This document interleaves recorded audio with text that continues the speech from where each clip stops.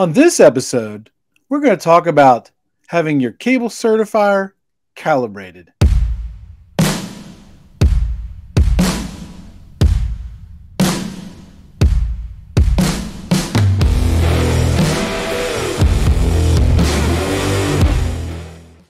Welcome to the show where we tackle the tough questions submitted by installers, estimators, project managers, ICT personnel, and even customers. We are connecting at the human level so that we can connect the world. If you're watching this show on YouTube, would you mind hitting the subscribe button or the bell button to be notified when new content is being created? If you're listening to us on one of the audio podcast platforms, would you mind giving us a 5-star rating? And if this show is not a 5-star rated show, email me and let me know what I can do to make it a 5-star rated show. Those couple little steps helps us take on the algorithm, which helps us get this message out to more people so we can educate, encourage, and enrich the lives of people in the ICT industry. Thursday night, 6 p.m. Eastern Standard Time. What are you doing? You know I do a live stream Thursday night, 6 p.m. Make sure that you visit us because we answer your favorite questions by your favorite RCDD. And then finally, while this show is free and will always remain free, if you would like to support the show, would you click on the QR code right there? You can buy me a cup of coffee. You can schedule a 15-minute one-on-one call with me after hours, of course, and help support the show. As I said in the beginning, those testers are pretty expensive little testers. But you don't just buy them and then just don't have to ever worry about them again. There are some things that you're going to have to do to make sure that that tester is functioning correctly, testing correctly, so that way you can get the warranty from the manufacturers and you can meet the customer's requirements in their RFQ or RFP. One of the things that you need to get done is calibration. There's a lot of confusion about tester calibration. I've gotten several questions over the last few weeks, and I've been compiling them, just waiting for the opportunity to bring on a subject matter expert. Do I know any? I might know one. Hold on. Steve Cowles from AEM. I consider him a subject matter expert. Steve, how you doing, my friend? All right, Chuck. Good to see you again. Absolutely. It's been a while since you've been on the show. It has. Yes. So you heard the intro. Mm-hmm. You know, it's funny. I was teaching I afforded the opportunity to teach a class for some gray bar people, inside and outside salespeople, just to kind of get them up to speed on structured cabling. And one of the tips that I told them was, if you sell a certifier to a contractor, in your Outlook or whatever email program you're using, just set yourself a reminder in 11 months to send that contractor a reminder to calibrate their tester, because trust me, they're going to forget. But that's only one of the many problems out there. So before we get into all these tester questions, since you haven't been on the show in a few months, why don't you go ahead and give us the quick introduction? Who is Steve Cowles? So I'm Steve Cowles, the product manager and tech services manager with AEM Precision Cable Test. I'm an old guy like Chuck, been around the industry for it's getting close to 40 years now, Chuck. Catching up with me. It's weird. But yeah, I've been in the test and measurement industry since '99, and heavily involved in certification and copper and fiber and DSL and outside plant stuff, and run the full gamut of that. Been on board with AEM for the last 4 years. It was just 4 years last month, and we've got a multifunction cable certifier, so it does more than just certify the cable. If you've ever tuned in, I've got a Tech Talk video cast that I do every couple of weeks, and we talk about the products and applications and different things. So that's me. Very cool. I didn't realize you've been with AEM for 4 years now. Yeah, May was 4 years. It was it's gone by fast. That's one of the drawbacks of getting our age.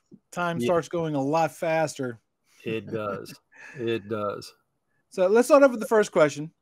Why is it important to have your cable certifier calibrated regularly? So there's a few reasons that it's important. Number one, any kind of delicate instrument can I don't want to say deteriorate because it's not really the right word, but it can lose a little accuracy over time, especially with heavy use. Back in, I call it the olden days, back in the 1990s, when we were doing cable certification, those testers used mechanical relays. And you might remember the testers going click, click, click, click, click, click. So mechanical relays, certainly there was much more chance for something to get out of whack on those. Everything now is solid state, so there's not a mechanical issue, but it's, you know, over time, depending on what the instrument's been exposed to, you know, the condition of your adapters and everything else, it's good to get it calibrated just because you want to make sure it's performing at its utmost, because you're measuring to tolerances specified by the standards. And if your accuracy drifts a little bit because it's out of calibration, then your measurement may not be all that accurate. You may be masking bad measurements, or you might start failing measurements on cables that are really good. So, or when you get into those marginal areas, you may have heard of a star pass or a star fail, where the pass has a little asterisk next to it. That asterisk is there because that measurement was, compared to the pass fail threshold, was within the tolerance, the accuracy level of your tester. And that's, you know, prescribed by the standards. And if your accuracy is not really that tight anymore, then you may get a pass when it really should be a star pass. And in my opinion, star pass, I think you've said this too, Chuck, if you have a star pass, treat it as a fail. You need to troubleshoot it because it's all about headroom. And then the other part of that, to calibrate, why calibrate? The manufacturers that give you an extended warranty for the cabling systems, they are not going to accept your test results if you haven't had your tester calibrated. So it's important to make sure that you get it calibrated at the recommended interval, which is a 1 year interval. You know, it's largely driven by manufacturer and specifiers, that 1 year. And 1 year is a good time frame because you don't know how much you've used a tester or not used it in a year. So doing it in 1 year is good, because when you do a calibration, you're not just calibrating the instrument. We'll talk a little bit more in detail as we go here about what that calibration entails, but you're doing other things. You're checking the adapters, making sure they're performing properly, making sure the unit's in good condition, etc. You know, you actually already answered my next question: is how often should a tester be a certification test that be calibrated? You said a year. Yep. Is that driven by the standards, or is that driven by the test manufacturers? It's really driven by the manufacturers and the specifiers. And you know, you'll see a lot of that in the scope of work. When you get an RFQ, you'll see that in there. It's, you know, or an RFP, that it's needs to have been calibrated within 1 year. And if you're doing a system warranty, the manufacturers are requiring it anyway. They're going to tell you that it should be calibrated within a year. And you know, that's kind of where the tester manufacturers, the cable system manufacturers all kind of work together. And there's so much experience in the testing industry over the years between us and other tester manufacturers and the cable and connectivity manufacturers. That kind of boiled everything down, and looking at what happened with testers over time, that's where we ended up settling on this 1 year interval. And pretty much everybody's going to tell you it's a 1 year interval. Just out of curiosity, and you may not know the answer to this, why is it not tied to the number of tests? Because in a year, you might have a small contractor who might test 2,000 cables. You might have a large contractor who might test 20,000 cables. So the number of tests certainly has an impact on it. The number of tests will really have more of an impact on the condition of the test adapters. You know, the connector on your permanent link, the jack on a channel adapter, for instance. The number of tests performed with those, there's mating cycles involved there. So that impacts a lot. When you're doing testing for a large job, you're leaving your permanent link adapters in. The biggest connector that is critical is the connector where that test adapter mates with your test platform. That has to be a very high precision connector, and it's rated to a very high number of mating cycles, because you're not plugging and unplugging that every time you're testing. The other thing is the electronics in there.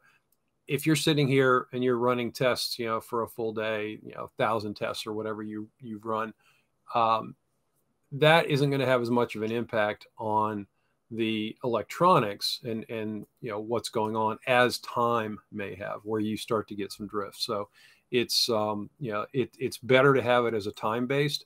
And yeah, there was some calculation in there when the 1 year interval was figured out that involved average testing, average numbers of tests, and you really can't.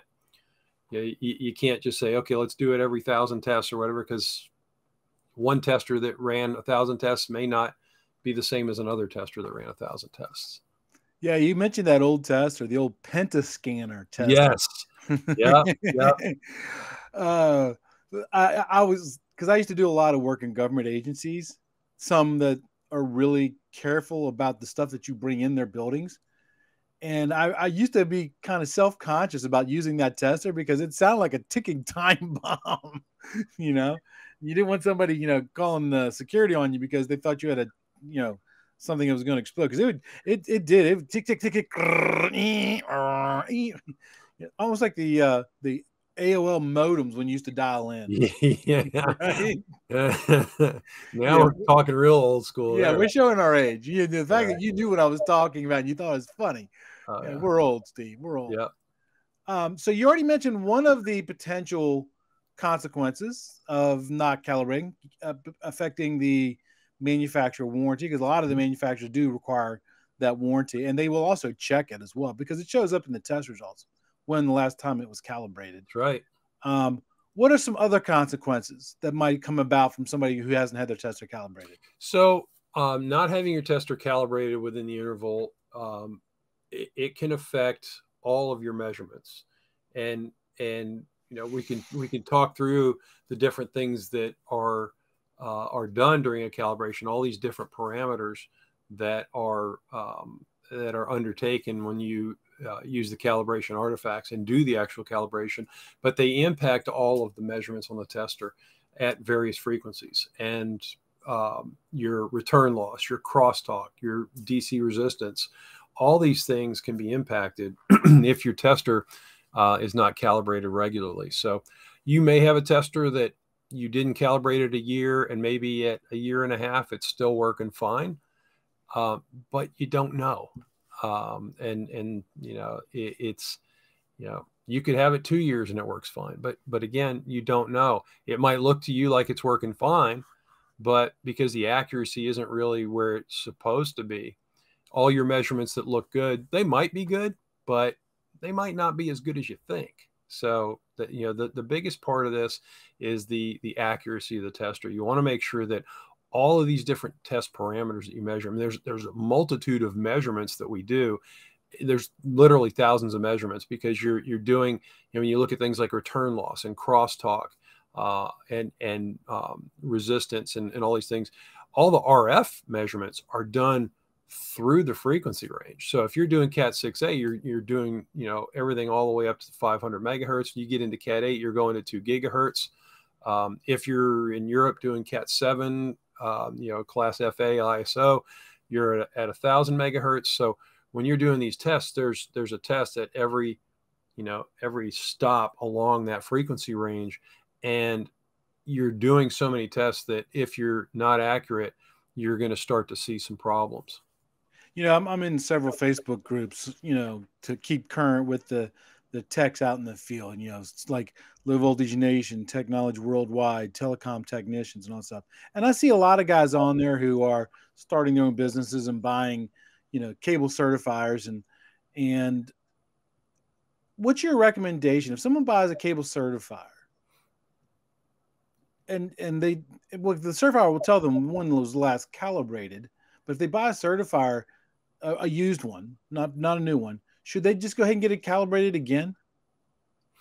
So if it's within its calibration period, if it's been less than a year since it was last calibrated, you're probably fine to use it. But you don't know what that person who sold it to you has been doing with it. Right. And it may work fine, but you may want to at least have it checked out by the manufacturer. And you can, I would say contact the manufacturer of the tester, ask for their input on that. See what they think. They might have you run a couple tests on it to check a couple things out, to make sure things look good. And they might tell you, yeah, you can wait until the next calibration interval. Or they might have you run a couple tests and go, yeah, we might need to replace your permanent link adapters, or your channel adapters aren't really looking good. Those might need to get replaced. That's usually what can happen if you're buying a used tester. If it's within the calibration period, the calibration might be all right, but you may have to replace the test adapters. Yeah, the test adapters have a life cycle to them. And I think I read in the TDMM, maybe it was 5,000 insertions, I think I read, or maybe it was the standards. I don't remember. I read one of the, it was 5,000 insertions. Yeah. What are some of the things that a technician should look at those test heads? Each, let's say they pull one out of the bag because they're going to start testing a job. And most companies share testers. They don't issue everybody a brand new tester, right? Because they're expensive. Yeah. Right. So we tend to share testers. So when you're picking up a tester that another crew had, or another was back in the warehouse, what are some of the things they should look at when they're looking at, since you mentioned the test heads, what are some of the things they should look at to verify that those test heads are still usable? So the things to look at the connector. Yeah, I've got an adapter here. On the back of the adapter, there's an interface connector here.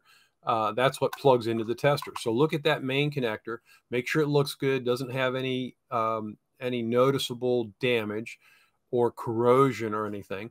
That's going to be key. Permanent link adapters obviously going to have a 2-meter test cord on them. That's going to be the most common one you're using with copper testing, is that permanent link. So it's got a permanently affixed 2-meter test cord that comes out of that test adapter. Look at the area where the cord comes out of the test adapter to make sure the strain relief's intact. You don't see that the cable's damaged.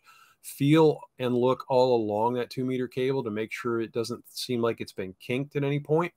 And then especially at the RJ45 plug end, examine that strain relief where the connector and the cord meet. Make sure that is in good condition. You don't see any damage to the jacket of the cable. Look at the tip of the connector. Look at those contacts. Those 8 contacts, they should be nice and bright and shiny. If they're dull, then they probably have oxidized a little bit. They might still work okay when they get a little dull, but also look for any kind of damage. Make sure there's not some kind of obvious damage. Same thing with the channel adapter. One of the most common things that happens with a channel adapter, and remember the channel, we're actually, if we're using channel adapters, we're supposed to be testing the patch cords and equipment cords that are being left behind in the system, right? A lot of people use channels and just they have the same patch cord going from jack to jack. But what can happen in the field is if somebody makes their own patch cord, which we tell everybody don't do that, and it's not a good termination, and you plug it into a channel adapter, it can push the pins up. Or somebody accidentally plugs an RJ11 into that RJ45 port. It happens. It damages the pins. So look at those pins to make sure that they look good. They don't look damaged. Now you may see in some cases pins that they're not all going to be the exact same level, and that's by design. The manufacturers design them that way, and you work for a connector manufacturer, so you know this, Chuck. Yep. Where it's to help avoid crosstalk. So they're not all going to be in the same design, but they have specific tolerances, and they give a little bit when you plug into that jack. So if you see any damage on those pins, that's a sure sign. Or if the connector's loose, I've seen that happen where I don't know what they're doing. I don't know if they're taking a hammer and a chisel and trying to drive the connector in, but I've seen those. They get treated rough. They do get treated rough. They do. And here's the thing. Here's a tip for somebody who might be working in an area of the country that not Florida. Don't leave your tester. Well, actually, this applies even for Florida. Don't leave your tester in the back of the truck when it doesn't need to be in the back of the truck. Yep. Right. Yeah. In Florida, I know my pickup truck, if it sits out, I usually park it in the shade, But if the primo parking space in Florida is the shaded spot, not the closest spot to the building you're getting to, because it can get extremely hot inside that vehicle. And in the north, you know, if wintertime, it gets cold. Yeah. And I'm assuming those elements probably affect the performance of a tester, do they not? They do. They do. And all of your testers, if you look in the specifications, they'll have an operating temperature and a storage temperature range. So you don't want to go outside those upper and lower boundaries. You know, and if you do store it in an environment that exceeds those limits, then you probably need to make sure you're going to leave extra time to allow that tester to cool down or warm up or whatever. But especially heat, you can really cause some damage to equipment if you leave it for an extended period in really high heat. And see, that's always been my concern, because I understand somebody starting a new business wanting to buy the used tester, like we talked about a few minutes ago. I certainly understand it, because they may not have enough money to go drop, you know, $10,000, $20,000 for a cable certifier. I get that. I get that. But I'm always leery. It's just a personal opinion. I'm always leery about buying used electronics. You know, electronics are one of those things I want to buy brand new. Yeah, if I'm buying like a shovel or something for the farm, I don't care if it's old and used. But something electronic, why are they selling it? Yeah. What kind of conditions was it left in their truck in the summertime, and then, you know, now it's kind of warped a little bit, and sometimes it's because somebody selling that tester for, you know, used testers may not tell you that information. Yeah, and you just don't know. And I always tell people, you know, when you think about whether or not you're going to leave that tester in your car in extreme cold or extreme heat, treat it like you would a laptop. You're going to leave your laptop in there when it's, you know, 102 degrees in the shade here in Central Florida, which means it's 140 or 150 in your car. You know, would you leave your laptop sit there for hours on end? Your cell phone. Yeah. I know sometimes I leave my cell phone on the tractor on Saturdays when I'm out there working in direct sun, and after a while it'll say, I'm overheated. I got to cool down. You know. So you mentioned the parameters when doing the calibration. What are some of the performance metrics that are looked at during a calibration cycle? So let me. I'm going to share my screen here. All righty. Let me turn it on. There we go. All right. So of course here you see a test report, right? Yep. So, and you mentioned earlier, your calibration date shows up. It's right there on your test report. So that's going to be front and foremost. Now, when you get a calibration done, you'll see a calibration certificate. And I'll scroll down through this and just show you some of these parameters. So there's a few different things that are looked at. And we use these calibration artifacts, and they'll actually test the unit and then make subtle corrections and adjustments to fine tune the unit. And then they do a verification to make sure everything is functioning properly. So directivity. So this really, you know, when you're transmitting a signal into a terminator, you know, into one of these terminator, essentially one of these artifacts, the terminator should absorb all the signal. So you shouldn't really see any reflected signal, no return loss. You know, you shouldn't see any signal coming back. If you do, that means that you've got some leakage in your transmission there. So directivity is measured. Source match, you know, ideally the tester is going to match the impedance of the system. And what should happen is when you're testing with a main and a remote, as we do in certification, the remote unit should absorb that energy from that signal. It should absorb that signal at that far end. None of that should get reflected back from the tester. Because if it does, then it's going to mask your real return loss measurements. So if you're actually getting return loss as an effect of your remote on your tester, it's going to skew your return loss measurements. So that's why we do the source match. The tracking. So with tracking, there's two extremes we're looking at in the cable here: an open, which is going to be infinite resistance, and a short, which should be close to zero at the tester. So these, when they're compared together, should balance out right around zero. Then you got your source return loss, your source load return loss here. So what this is, when you do get a signal coming back, a reflected signal, and part of the calibration artifacts will intentionally reflect a signal back. And when it comes back, it should be absorbed into that source tester. And again, this goes back into the whole return loss thing. So when you're measuring return loss on a cable, there's a reflection and you get signal coming back.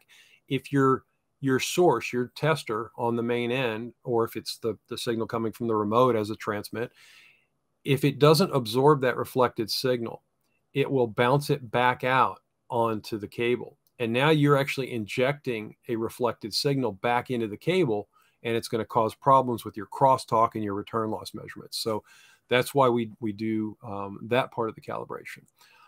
The output signal balance and the common mode rejection are going to be the next two down here. So these are kind of related, and they're both related to our TCL measurements, which is our measurement of the cable and how resistant it is to noise interference. So the output signal balance, we're looking at, think about the pair. You got a positive and a negative signal going out. They need to be perfectly balanced. So they're in phase, the same intensity, the same magnitude on the plus and the minus, so they balance out to zero. So your transmitter needs to be able to send that perfectly balanced signal. The other part of this, the common mode rejection, has to do with that balanced signal coming back to you. Going into a cable, there are going to be things that will change the signals that's coming back, and you need to be able to measure those. So if your tester can't be within a certain tolerance of being close to zero on the measured signal, you're going to have problems seeing those issues on the cable. So these two are really tied in together, and that's that same plus and minus balanced signal on both sides of the pair. The last two you see here, and these are on all of your calibration certificates when you get these back from having the tester calibrated. The residual next. So this is a measurement of, the easiest way to explain it is internal leakage or internal crosstalk on your test equipment. All pieces of equipment are going to have this, but you need to be within a certain tolerance. And you'll see limit lines, all these red limit lines you see on here, just like you would on a regular cable test, you have a limit line. So you need to make sure that you don't exceed the threshold there. And then the last one is a really important one, random noise floor. So this is essentially the smallest measurable noise level of the equipment when you're not transmitting a signal into that cable.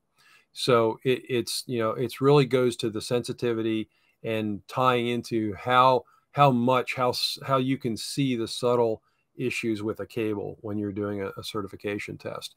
The other things that don't show up in these graphs are DC part of this. So that's the DC resistance measurement. So that is also tested as part of the calibration to make sure that we're falling within. Don't close that just yet. I just want to point something out real quick. So looking at this, it looks very similar to like a regular cable test result. So I'm assuming they can apply the same kind of things, right? So as long as the squiggly lines above it don't touch or go below the baseline, winner chicken dinner, right? Exactly. And headroom, same thing, headroom. The more space you have between the plot here and that limit line, the more headroom you've got, which is good. And if it goes below this limit line, on the test, it's actually above the limit line, but people seem to have an easier way of or easier understanding when you put the limit line low like this on the printed report. If it were to exceed that limit line, it would fail the calibration. It wouldn't pass. So DC resistance is going to fail it, and then any of these parameters will fail it as well. And if a calibration fails, then you have to go back to square one and figure out why it failed, and determine if it's an issue with the tester. Was it something you were doing during the calibration? Maybe you need to recalibrate. So it's a whole series. A calibration like this typically takes about 90 minutes to 2 hours, depending. Wow. So yeah, and this is not something an end user can do, right? This is something that has to be done by a manufacturer. It has to be done by the manufacturer or an authorized calibration center that's been trained by the manufacturer on the proper way to do it. Because there's a whole process here, and it's not just doing these things with the calibration artifacts. There's a whole, you have to do a set reference between the units, other parts of the calibration service, including updating the firmware, physically inspecting everything, make sure nothing looks like it's damaged. And then after the calibration, we do something with the permanent link and channel adapters called a Cat6a verification baseline test, where it's like plugging the units into each other with a permanent link in one and a channel in the other, and running a certification test, but it's to a much tighter standard than what you do for installed cabling. And it's designed to look at those test adapters to make sure that they're functioning properly. Have you ever calibrated a tester that failed calibration, and then when you went in and did your normal troubleshooting steps, you couldn't get it to not pass calibration? Yes. And in that instance, it ended up being something with that main connector. You know, I think I showed you earlier the connector on the back of that test adapter where it mates with the tester.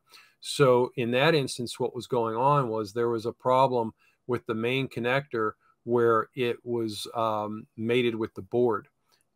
There was one of the contacts had actually been damaged. And in that case, it was an instant where somebody had actually dropped it off a 20-foot scissor lift.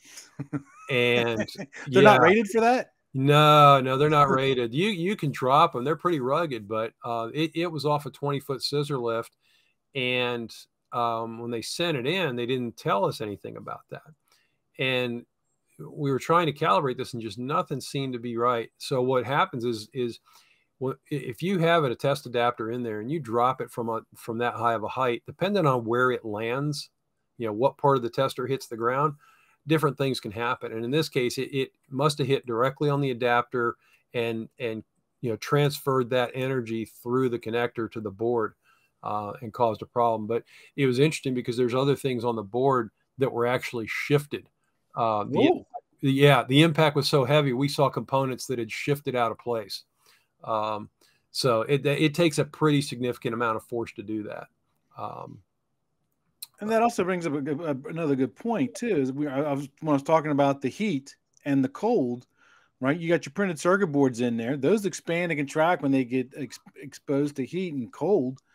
And enough cycles like that, you could cause problems on there as well, right? Yep. So let me ask you this: so you said it's usually done by the manufacturer or a calibrated house. Is there any cost associated from a test owner's perspective to get their tester calibrated? Yes. Yeah, there is. And every manufacturer is going to be a little different. But yeah, there's a cost for calibration. Now, most manufacturers like us and our competitors offer a coverage program, we'll call it. We have something called extended care, and you can get it for either a 1-year or a 3-year version. And what it does is it includes the calibration, but it also protects you against damage. So if you do drop that tester off a 20, I was going to ask, does it cover being dropped from 20 feet from a lift? And that customer had our extended care program, and they got their repair free of charge. Nice. So, and in that case, I think we actually just replaced the entire board, which is like getting a whole new tester. Consult with your manufacturer of your test equipment. We offer that, and our program, it covers those kind of damages. It covers the calibration cost. And realistically, I don't know if the others are doing it this way, but the way ours is, it works out to be about the same cost as calibrating annually. And if you do the 3-year, you get a little extra discount. So you come out ahead of the game, but you get the additional protection. And that also gives you a free replacement once a year of your permanent link and channel adapters as part of that. So, if the channel adapters and permanent link adapters aren't performing, they need to be replaced. You don't have to buy new ones. Once a year, you can replace them. So I recommend, whether you're using our tester or one of our competitors, to check into that coverage program to see if you can get on board. And typically, manufacturers are going to offer that when you buy the product. Mm-hmm. They might give you a window. We give 90 days typically. So if you buy it now and you decide within 90 days, yeah, I really do want to do that extended care, I'll go ahead and buy that and add it on to let you do that. So very cool. Now, I know AEM sits on several of the standards committees. Mm-hmm. What are the standards spec out that they have to be calibrated every year, or do they give you any kind of guide? Well, the standards talk about calibration. They talk about the accuracy levels, and the calibration kind of goes back to the accuracy level. So you've heard of the level 3E testers. and level 2G testers. So 3E is what encompasses your 5E, 6, and 6A. So level 3E tester, you can test up to Cat 6A.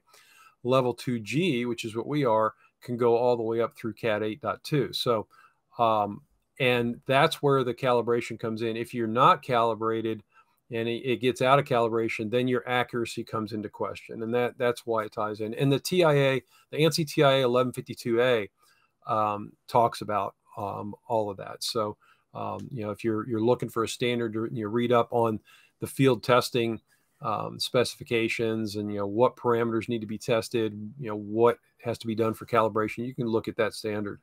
So if somebody's running a tester out in the field, what are some signs that they can watch out for that's going to tell them it's about time to get that tester calibrated? So a few things. So when you start seeing test failures on something that you're pretty sure should be passing, and if you've done the work, maybe something got a little hosed up. It was a Monday morning and you didn't need the repair twist or whatever, or Friday afternoon, you're in a hurry to get to the bar. But if you start to see some strange things happening, the first thing to do, one thing that you can see in the field, you might start to notice a resistance measurement where your resistance values seem a little high. Plug your main unit into your remote, use a permanent link and a channel adapter, plug them into each other, run an auto test, see what your resistance is when they're plugged into each other. If it's anything more than a 0.5 ohm for your loop resistance, do a set reference. I think other manufacturers might call it a field calibration process. And we call it a set reference, where you go into your tools and you tell it to do a set reference while they're connected together. Once it does that, it takes about 1.5 minutes or 2 minutes tops. Then run another auto test. It should drop that down to something below 0.5 ohms. Usually it'll be like 0.1 or 0.0. But you may get a little resistance on those over time. If you've used those adapters a lot, what happens is all that mating, that plug in and disconnect, is going to wear on the contacts, and that's going to increase the resistance. So that's where you start to see things change. So if you do that set reference, it negates that additional resistance. It kind of makes sure the two testers are communicating in the proper sequence and proper timing. And then you start running testing, you're still seeing problems. You're seeing crosstalk problems, you're seeing return loss problems, and you can't figure out why. That's when it might be time to look at getting calibration. Typically it should go more than a year before you start to notice something. But if you do start to notice something that can't be explained by a problem with the adapter, and replacing the adapter doesn't solve the problem, then it might be time for calibration. Now, most testers will also notify you. I was going to ask, does the tester give you some kind of notification? Yep, it does. 30 days out, we have a pop-up message that says, hey, it's getting close to time for calibration. And then if you let it go until that 1 year anniversary, it'll pop up another message and tell you. The issue with that, Chuck, is that the people that usually see the message are the tech out in the field, and they just X out of it, and they're just cranking out to get the job done. Now it gets back to the shop, and it's that Friday afternoon, and like, oh, I'll remember to tell the boss on Monday morning, and they don't tell the boss on Monday morning. Just because we work in communications doesn't mean we communicate with each other. Exactly.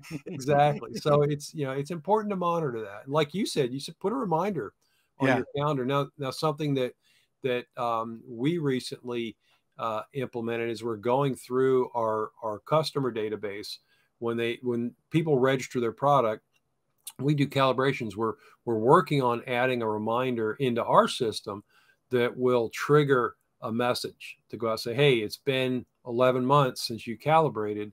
It might be time. Now that's something that's not active yet, but it's something that we're looking at adding as a feature to our customers to say, hey, it's been 11 months. You might want to think about scheduling to get your unit in here to have it calibrated. Yeah, I'm a big fan of reminders. That's why I told that gray bar group, look, just put in your calendar in 11 months to reach out to that contractor and say, hey, that tester you bought, it's coming up on its renewal, so you might want to get it calibrated. Yep. Because and you can do the same thing as a project manager, or if you're the person who runs the warehouse in a communication company, same thing. You can go into your Outlook or whatever, Google Calendar, whatever program you use, and you can put in there, hey, 11 months from today, Yep. remind me, tester serial number, blah, blah, blah. Let me ask you, if when a contractor sends a tester to be calibrated, is that a 1 day turnaround, a 5 day turnaround, 7 days? It depends on workload. Typically, we quote people 2 to 3 week turnaround for calibration, and it'll depend on how many we have in. We've turned them around quicker than that. We've had them come in and get turned around in a couple of days, but typically we let everybody know it's going to be about 2 to 3 weeks. And I do still have your tester here, and I'm going to calibrate it. That's what I was going to tie into that. Like, maybe I should be getting mine pretty soon. Yeah, you will. I'll be working on that next week. So nice. Very cool. So AM has some exciting news, right? We do. We do have some exciting news. Sitting in my background, what is this thing that I get to play with? So what you got right there is an OTDR. So we launched this last month, and I've got one of the adapters right here. This is a single mode OTDR adapter, and it plugs in to the Test Pro. It's hot swappable. You remove the copper adapter and you plug in the OTDR adapter, and it will work not only with the Test Pro, but it will work with your network service assistant. The network service assistant is the only qualifier anywhere on the planet that you can plug an OTDR adapter into. So we've created our OTDR in this small form factor. It's just one of our test adapters. We've got it available individually, so everybody that already owns a Test Pro or an NSA can add the OTDR capability. And we've got multi-mode and a single mode version. They can order, if they just want to order an OTDR, like what you've got there on your desk. We have kits that have a single handset, it's a single Test Pro handset with a multi-mode or with a single mode, or you can get it with both adapters. And the nice thing about that is, at some point, if you want to turn that into an optical loss test system, it just means buying another handset and the additional fiber adapters. If you want to turn it into copper certification, you just buy that second handset, get your permanent link and channel adapters, get a copper test license, boom, now you've turned it into that. So it's just part of our whole scalable system where everything kind of works together.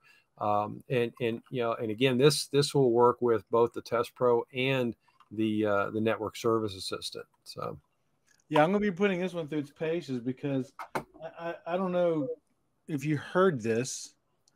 I got a new studio.